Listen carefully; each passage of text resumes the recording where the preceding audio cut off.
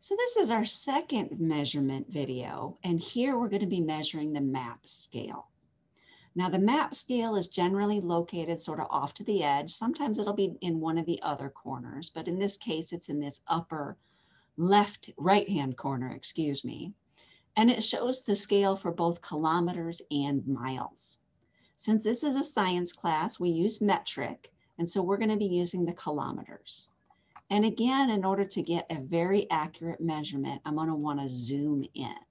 So now I have to also change my positioning on it so I can clearly see my map scale. And we're starting at the 0 point, and we want to measure over to the 30-kilometer mark. And that gives me a measurement of 103 pixels down here at the bottom. So if you use that measurement, which is our map scale, as well as the map distance from Newbury and Camden from the last video, you should be able to test out the calculation and come up with a value about the same as what was mentioned in the lab manual. That lets you know you're doing the calculation correctly. You got one more video, which is the measurement that you're going to be calculating, and that'll be in the next video.